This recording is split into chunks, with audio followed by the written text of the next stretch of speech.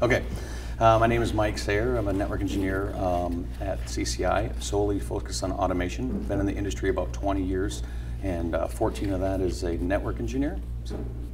Perfect. And before that, you were at Midco. That's right. What did you do there? I was a network engineer. I actually had 2 tours there. On the second tour, very quickly after I came back online to them, I started doing network automation. I would go around the network and find different ways to make things better, more efficient, more repeatable. And to be honest, I kind of had to do it under the radar because it wasn't really a part of the job description, but I was very passionate about it, and it became a new opportunity for me to express myself in the learning and realize how quickly it was very valuable. And produced a spreadsheet for my boss that showed all the time savings that it could do for us. And it came down to the point where she was like, just keep on doing that. Just do it. It was so fun. Yes. So we were talking the other night and you talk about passion. Like, you use that word a lot, just so you know. Yes, I'm kind of known for that. I've been told that a few times, but for me, the passion really becomes in being a network engineer for so long. There's high burnout. It's very stressful. There's always more work, and we can't continue to do it the way we've always done it. It's very manual in nature, very error prone. So that stress translates into people's lives. And I feel like I want to empower network engineers to be faster, better, more efficient so that they can have better home lives. Because if you're a better father, better son, better brother, better wife, better mom, it's an amazing feeling that I get to pass forward to other people. Right. So that really gets me. So all the technology is great. I've learned a lot of different things. I have so much more to learn, but it's all about helping that guy. Yeah, so. Talk about that more. Like, I listened to your talk today, and it came, one of the things I actually wrote down was that, and you just kind of described it, but cutover. I mean, you've done those cutovers late at night.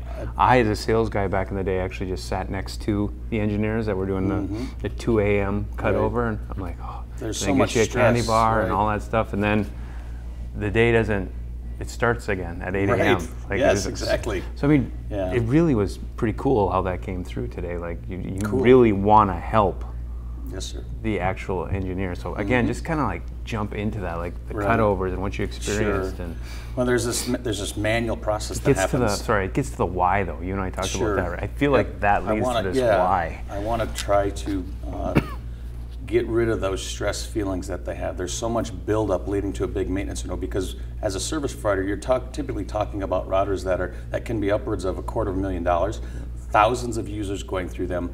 If you don't do something right, you just affected those, and no one wants to have that happen. You don't want your boss coming down to you the next day and say, why did all those users go down? Because I made a mistake, because it was 3 in the morning and I was tired. Those are stressful situations that I've been through hundreds of times. I've seen both good and bad situations happen with those, and I've seen network engineers just crack. It's just stressful, and I think that's kind of like a thing that people don't really realize. So if I can find ways, unique, creative ways that are cost effective to help mitigate that, it makes everybody better, and that's a feel good for me. That's like one of the most important things.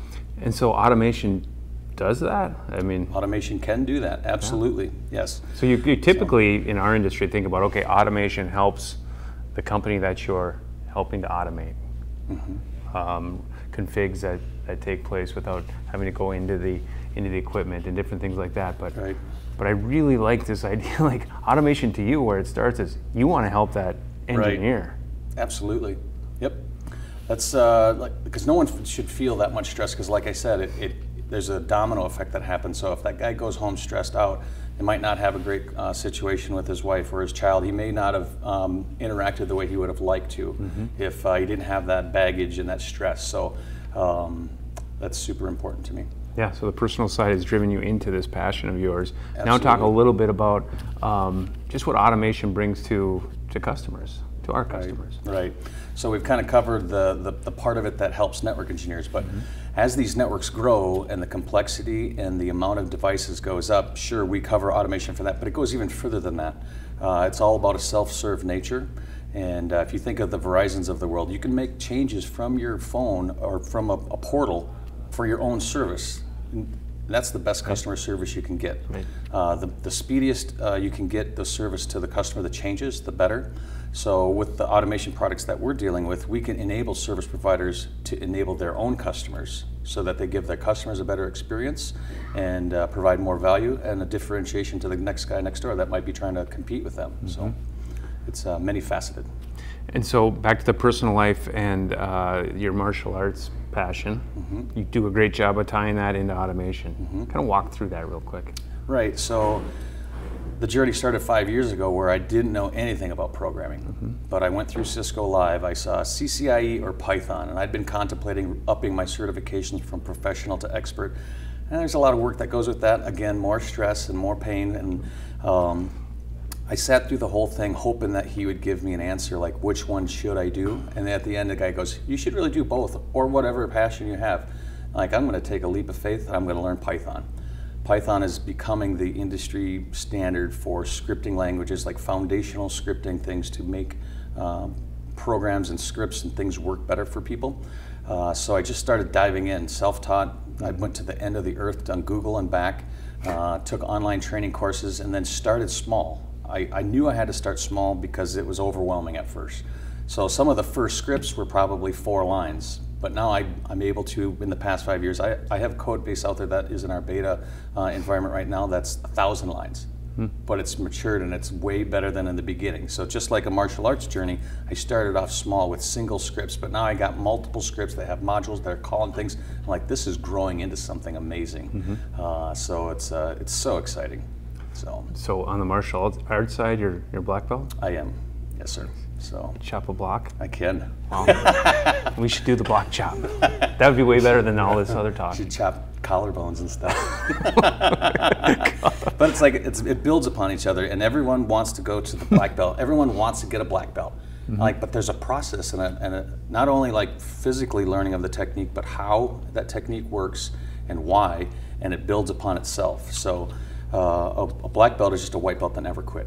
You got to keep going, keep building up your skills, and it's all foundational. So it all grows upon. So that's how I feel about automation. Like, we're going to start with those very small scripts that build up to big things, and help our customers through that journey wherever they're at. Sure. So, and you say wherever they're at. So, a customer, a telephone company, a cable company, a service provider has interest or hears the word automation. What's their first step? What do they do? The first step, in my opinion, is to educate their network engineer. There's going to be a shift that happens in the industry, and it's kind of starting now, where a traditional network engineer, if he does not become a hybrid engineer, he has to be able to speak to that hardcore programmer to help, because he doesn't want the software guy to touch his network. Right. So he has to be able to speak that guy's language at some basic fundamental level, and the best way to do that is to learn the basics: REST API, Linux, Python scripting, so that you can say, I want it to do this, and then he's going to be able to the developer will take it to that next level and be able to really put a nice front end on it with the safety and controls of a network engineer facing the network devices. Because that's the whole thing of software-defined networking, is you have some software application that can make changes on a network. There's a lot that goes into that, but we got to start somewhere. So you shouldn't start at the big solution or even try. And I kind of make fun of the industry about that, because they did a top-down approach, like, you need this $8 million product. I contend that no, let's have more education, let's work our way up so we can actually consume it intelligently. And I would say that many service providers have not even made the choice to be a white belt. So the opportunity is huge. And like I talked about earlier, there's this vicious cycle of they don't have time to automate. So partners like us are in a perfect spot to help them wherever they're at.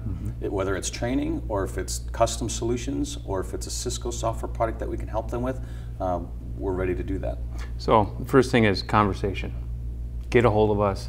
Right. Get Mike in there and get the process started through conversation. Right. No obligations to doing that. Absolutely. And I know through your passion you love doing that. I'll do it a million times. I know you will. He'll go anywhere to do it. I want to talk to every customer. Awesome. We want you to. So CCI, you've only been here, how long did you say? Year and a half. I was going to say, feels like a year. Yep. It's going by quick, but why did you choose CCI, and was it a good choice? Absolutely, it's been a great choice. So honestly, 5 years ago, when I found this bug of automation, it was great. I'm like, yeah, I'm doing good stuff here. But then I'm like, why would I want to do this for one customer, one business, when I could do it for hundreds? Right. And I'm going to go work at CCI someday. I didn't tell anybody. I just made a few connections, and I'm going to get there. And it took a couple years, of seeding ideas and things, but I knew I was going to be right here, right now, actually. So it's pretty crazy. Yeah. It's not crazy. Goals. Yeah. You got to set goals. You got to do it. And this is what Mike is. So I mean, it was fun talking to the other night. So Mike approached me, said, "Hey, I want to tell you my why." I'm like, not many people do that. So here we are. Here's your why. I'm a believer. Like, you set goals, you get it done. Right. And what I'm most excited about is how you can take that passion, take that ability to set goals, right, listen to the customers, and help them set their next set of goals through the team that we have at CCI of very capable engineers that know the network from end to end. This is just the beginning. I have a lot more goals too. Yeah, so stay tuned for all that. So yeah. All right, well, thanks, Mike. Cool, thank you very much. Awesome job. Thank you. And if you need to know more about automation, obviously go to our webpage, but get a hold of Mike, get a hold of any of us. And then my hashtag, let's do this. Can't forget that. We almost did. Let's do this with the hashtag in the front. Right. All right, Cool, awesome. thank you.